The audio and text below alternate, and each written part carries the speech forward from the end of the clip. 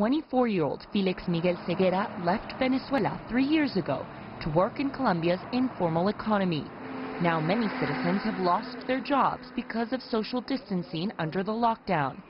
Miguel and hundreds of other Venezuelans have decided to go back.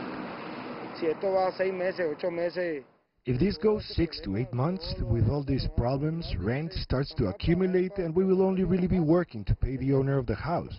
If this goes on even to May, this just starts to accumulate. Around 1.8 million Venezuelans fled Venezuela's economic crisis for Colombia.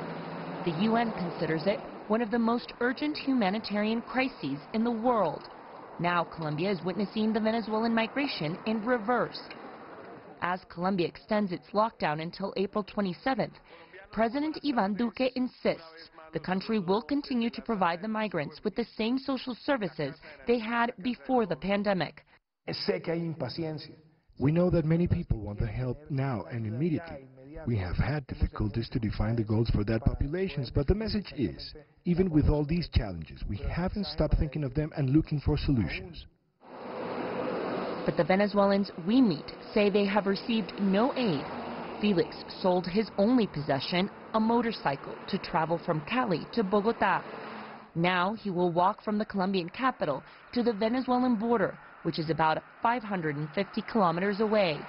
The way through the Andes Mountains will take 2 to 3 weeks, but he says he'd rather make the journey than face the pandemic alone.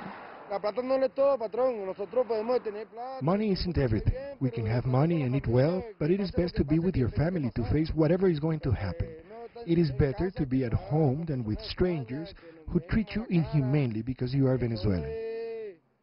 In Venezuela, President Nicolás Maduro says he expects around 15,000 Venezuelans to return from Ecuador, Colombia, and Peru.